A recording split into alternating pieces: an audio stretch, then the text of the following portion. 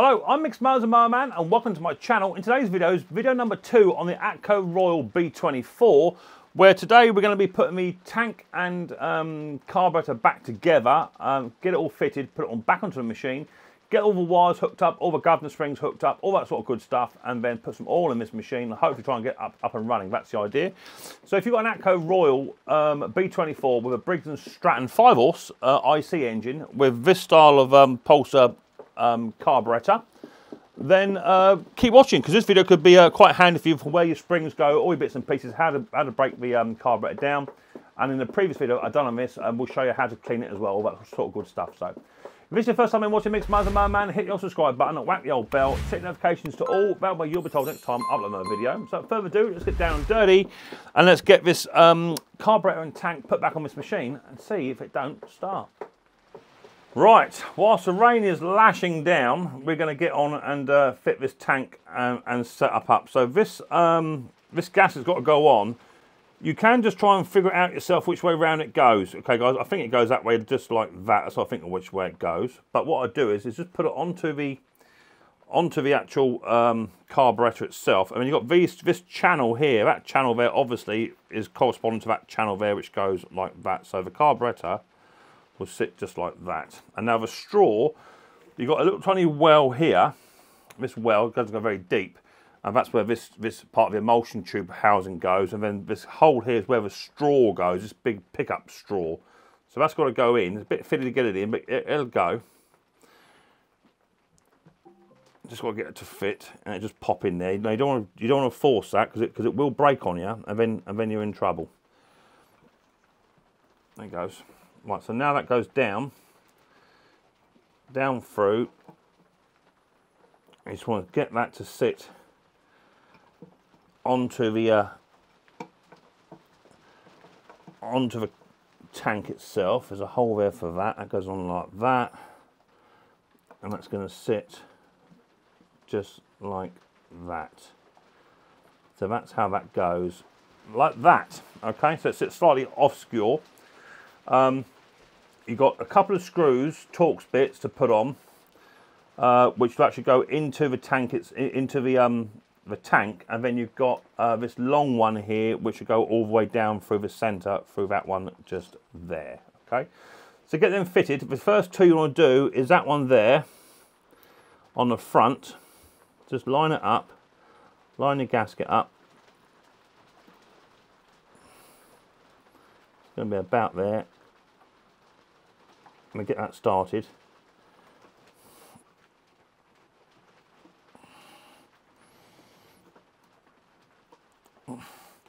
There's a second one here to put in as well on the other side, and then the two that go over this side here, they're the ones that the choke lever sits on. Okay, so I just want to sort out this gasket, because the gasket is not quite lining up. It's only because it's probably a copy gasket.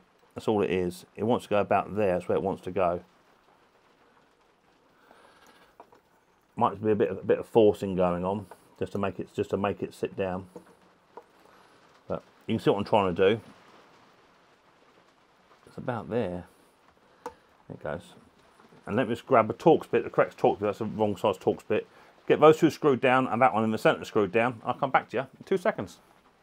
Okay, so my carburetor's now been screwed down. 1, 2, 3 screws. They're all now done. Now I want to hook up my governor arm and my my throttle and my choke. So you got this one here, which is the straighter arm out of the two, with two little tiny bends either side. One bend going down, one bend coming out this way. That one is going to go onto the throttle arm just here. Sneak him on, tuck him out of the way.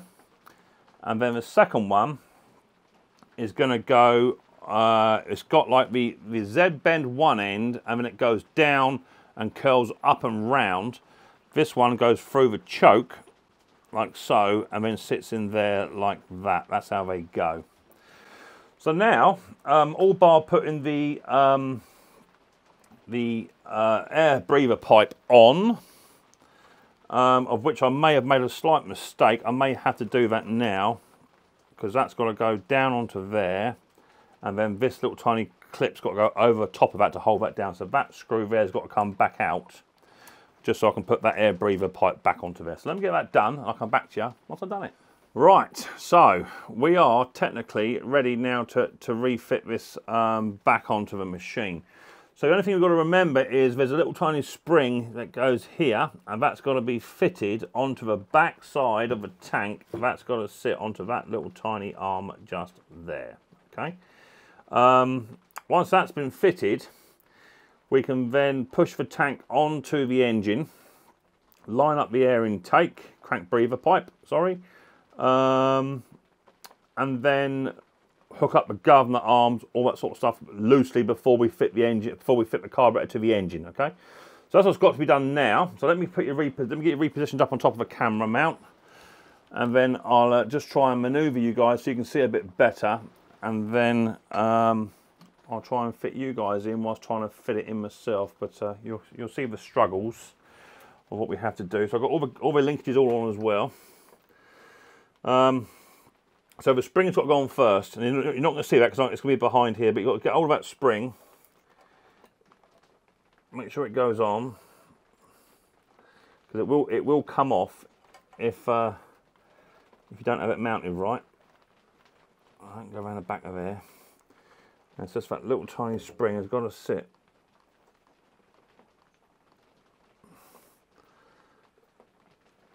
up that way. That governor arm is not playing ball.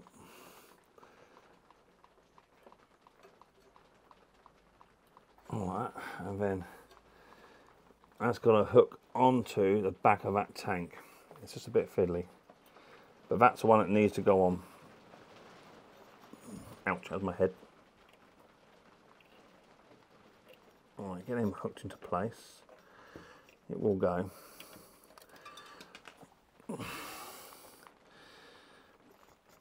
But you can see the real struggles we have, guys. That's gone on. Right, so that spring's on. Bring the governor arm round. Loosely fit that. Just double check that spring's still on, which has come off. It's just a bit fiddly, guys, but you get what I'm trying to do. It's all got to go on together, otherwise it won't. Line up your crankcase breather. And the spring at the back. It is a fiddle. It's amazing. It come off so easy, but yet when you go to fit it, you just don't want to play ball.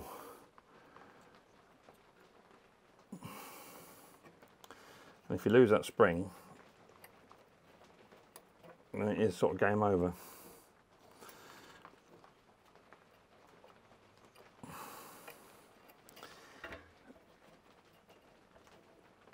Because it only goes one way, which is roughly there. I think that's got it. Right, come off again.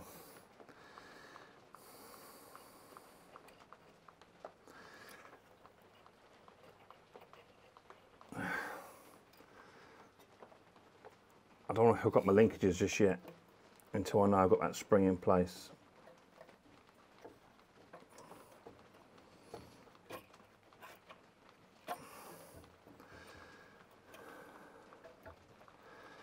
Oh, come Mr. Governor, come out of there.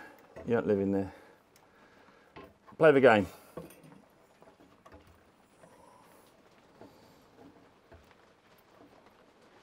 I need 15 hands.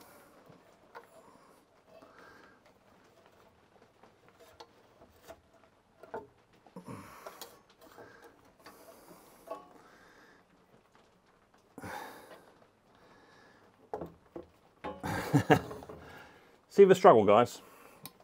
It's got to go down that way, on it, and then down, like that.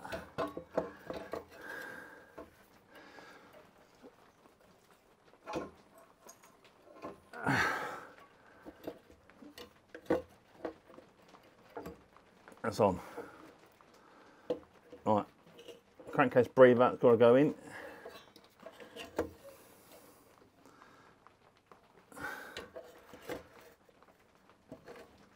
that's gone in, that's gone in. Just to double check that spring's in position. I think it is.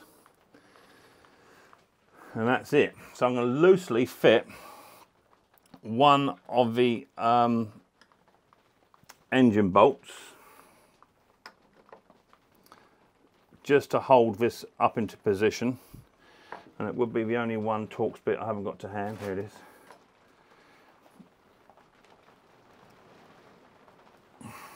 Watch me drop this. Told you.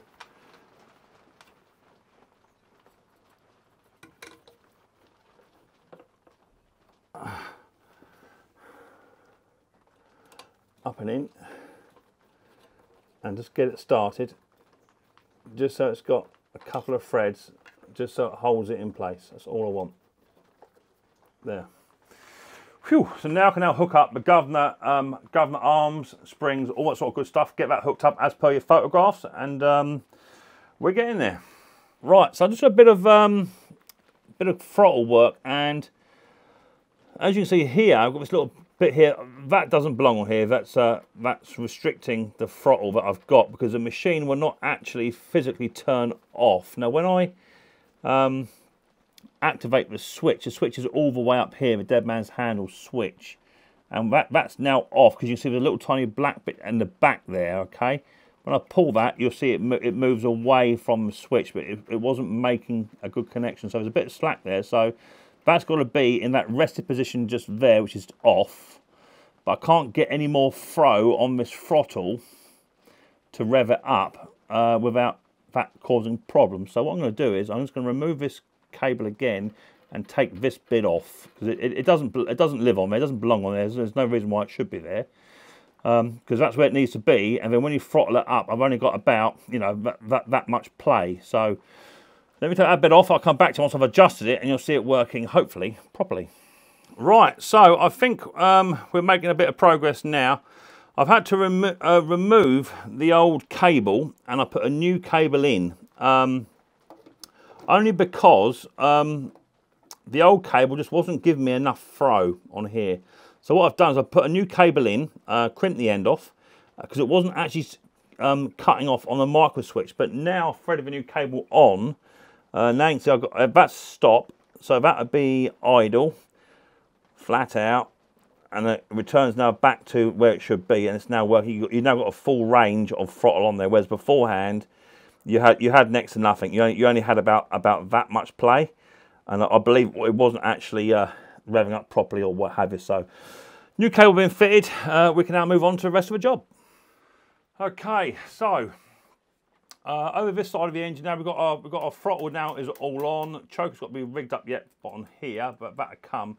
But now I want to rig up my bolt to go through the inlet manifold. So maybe should have done before I hooked up the governor arm. If I can loosen that off, maybe Mickle Mouse. Might just have to loosen that off just so I can get in behind that bolt, because it's just going to be right in the way a little bit. Let's just loosen him off. It's a touch. I don't want to do too much, because I don't want to drop this and let the governor arm come off behind the tank. If it comes behind the tank, you know what that means, guys and girls. It means a whole lot has to come back off. So let's just push that on. Just want to try and slip that bolt in there if I can. Going behind me, I can't get it in. Can't get it in, can't get it in. Right, so that can come out. Let's just try and move that over. Take that bolt out, don't drop that. Now I've got to try and feather that little bolt in just to its location. Once it's in the hole, we can push it forward a bit. So I think it's about there. Give that a cut of good turns. I know you can't see a lot, guys, but I'm just trying to get this to work. All right, that should be roughly where it needs to go, I'd say. Oh. Wants to go in about there. This one's going straight, Mickle Mouse. Oh, that's popped out of there now, so that should go now. Right, that's going. Right, so I've got two to do up. One won't be a problem, because that would just be a Torx bit, of which I can get in just here by doing quarter of a turn at a time. So that one's okay. I'll get full turn, good. That would draw that other one in, so the manifold then sits straight. On the carburetor, sits straight onto the what have you there. So that's good. That's nicked up. I've got to tighten it. So now a quarter of a turn at a time, just to do this one up, and then get that done. Rehook up the throttle and what have you. I'll come back to you. So I'll see you in about half an hour once I've finished doing up this this bolt here at quarter of a turn at a time. It's going to take me about 3.5 minutes. See you in a tick. Right, with the governor now put back on, another carburetor now fitted to the engine as it should be, we can now fit the choke, just a little mechanism here, and that's got to go around that way. That's got two little tiny screws which will go onto there like so. That's how it mounts. And then let me bring it around just a bit more so you guys can see. I know it's very difficult, it's quite a big machine this to show you. So it goes onto there like that. It's two holes. That just sits onto there like so, but don't forget you've got to hook up this this choke, which is going to go up and in and over like so. That'll then sit into there, and then I think there's two little tiny torque screws, 1 and 2, which will then hold that into place. So one will go there.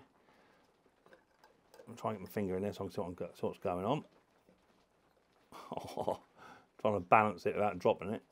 One goes in that hole just there, and then the other one goes out the back. Now this is going to be, again, going to take a little while to get these in because just space is just limited, and there's no point you guys and girls just sitting there watching me do up two little tiny screws. Let me get that fitted there then, and then we'll see if the choke actually works or not, and then we'll go from there. Okay, so we're nearly there now. Everything's been put back on. I've got to put the air box back on, new air filter. That's no big drama. The air filter that was here is no good, and I'm sure I've got a couple of new air filters here. Yeah, brand new air filter there to go on, so that go in. So new air filter got to go in. It all chokes as it should do. That all works lovely, and the throttle all works as it should do too, and the throttle now works as well. It all takes tension up and what have you. So that all seems to be doing exactly what it should do. So I'm happy there. Bit of oiling got to go on just to free some stuff up. Bit of lithium grease, airbox on, oil's got to go in. Once the oil was in, so I've got here, so new oil to go in, and then we'll go out to the van, get my fuel. I got some fuel last night, so get some fuel, and hopefully we'll be in a situation where we actually try and fire this little puppy up. So I'll be back to you in 2 minutes once the oil's done, airbox is on. I'll come back and try and fire it up. Right, so the Atco Royal is now all done. It's had new air filter, oil change, new pull cord, carburetor has been stripped, tank's been flushed, all that sort of good stuff. So now we're ready to run it. The only thing I might have to do, possibly, a bit of cable work, possibly where I put a new cable on, but we'll see how we get on. So let's try and fire the old girl up. Now it is electric start, and I've got a battery here, but I'm not going to do that. So I've got the ignition key start for the ignition, so turn that on. The other thing you need to remember is on the Atco Royals, they've got a park button, okay, a handbrake. So make sure that's in park, which is down the bottom to the left, and then make sure that your cylinder is disengaged, which is all the way out. If it's all the way in, then your gears and your drive won't have it work. So don't do that. So we're going to choke it to poke it, bit of throttle, turned on, choke, pull it, start it. Plenty of fuel in there. There you go. Oh, off choke. Let's get a bit of half choke. Bit of half chat.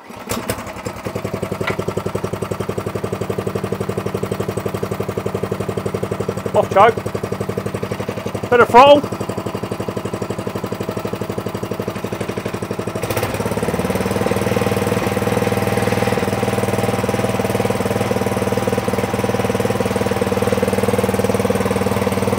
Yeah, good.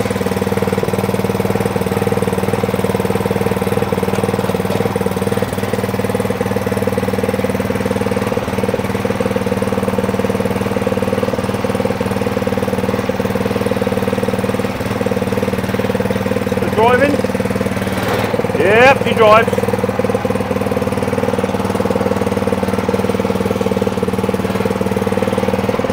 Idle. Turn off. Cool, there you go. One Atco Royal B24, which was sent to me and come quite a fell distance too, because it wouldn't run. Oh, stalled out. It might be me. Not been running for a while. Get a bit of choke. Not been running for very long. Oh, really? What is occurring?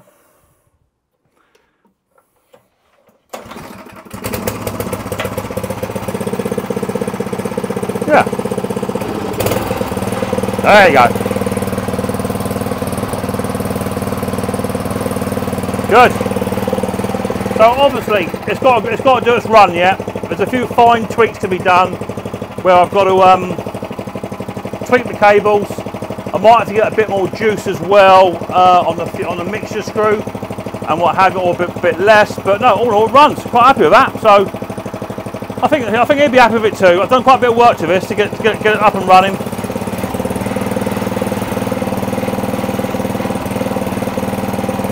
Yeah, good. Right. So there you go. So if you've got an Atco B24 or Atco B30 Royal with the Briggs & Stratton IC engine, or the Briggs & Stratton, or even the Cummins for that reason, they come with pretty much the same sort of setup on the tank, then that could be the video for you. If I saw a video of Micks Mowers and Mower Man, hit your subscribe button, whack the old bell, set notifications to all. That way you'll be told next time I upload a video. I look forward to seeing an episode of Micks Mowers very, very soon. But until then, guys and girls, much more importantly, take it easy.